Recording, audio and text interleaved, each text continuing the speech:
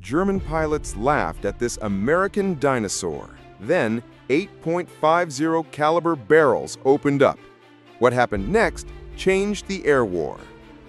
In the early skies over Europe, the P-47 Thunderbolt arrived as an oddity, huge, heavy, and loud.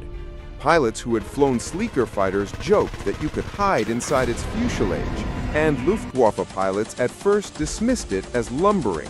But the Thunderbolt carried something that turned mockery into fear. 8.50 caliber Browning machine guns, packed into broad, stout wings, ready to pour lead at ranges the enemy never expected. Designed around the powerful Pratt & Whitney R2800 radial engine and an advanced turbo supercharger, the P-47 excelled at high altitude. Its mass and armor made it a flying tank. It could take punishing hits and still bring its pilot home. German aces noted how stubbornly it survived damage and how a well-timed diving attack could shatter twin-engined adversaries. Over the war, the Thunderbolt proved devastating both in air combat and, especially as a fighter-bomber, carrying bombs and rockets that tore up rail lines, convoys, and airfields. Pilots learned to respect the P-47's playbook, use altitude and diving speed to build energy, open up with coordinated bursts from all 8 guns, and then climb back to safety.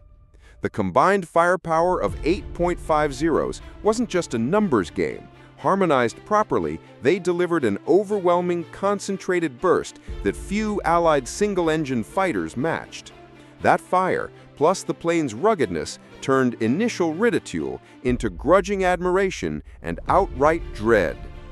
By 1944, the Thunderbolt had become a workhorse of Allied air power, escorting bombers where needed, dominating the high altitudes, and later switching to lethal ground attack missions as the war moved on to the continent. Its legacy is simple. What German pilots once laughed at, they learned to respect, sometimes the hard way, too late to escape the rain of lead.